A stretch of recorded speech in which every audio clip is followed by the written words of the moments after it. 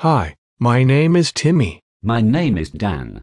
We are here to tell you about our favorite psychologist, Ivan Petrovich Pavlov. Pavlov was born in Ryazan, Russia on September 26, 1849. He was born to Peter and Varvara Pavlov.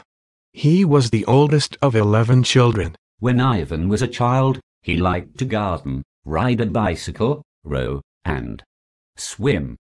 Pavlov was able to read at the age of 7 but fell from a high wall, and wasn't able to start school until he was 11. After recovering from the accident, he attended Ryazan Church School.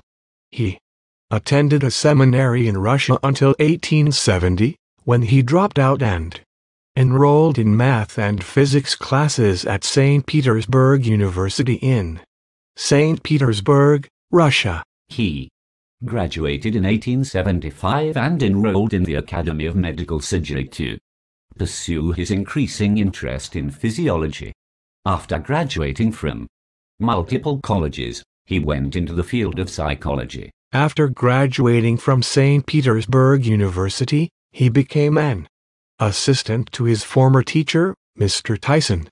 After Tyson was replaced by another teacher, Pavlov left the department. In 1878, Pavlov was invited to a psychological laboratory in Russia. Of course, he took the position. His experiments are what truly captured his legacy. Pavlov studied reflex conditioning.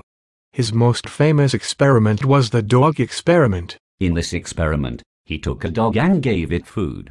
When he gave it food, he rang a bell.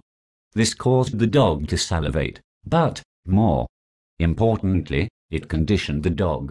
After that, when he rang a bell, the dog salivated even though food was not presented. This experiment was very important to the study of conditioning. It was the basis for studies that followed. It was also important because it proved that reflexes can be conditioned. This is our biography on Ivan Petrovich Pavlov. We hope you enjoyed the presentation.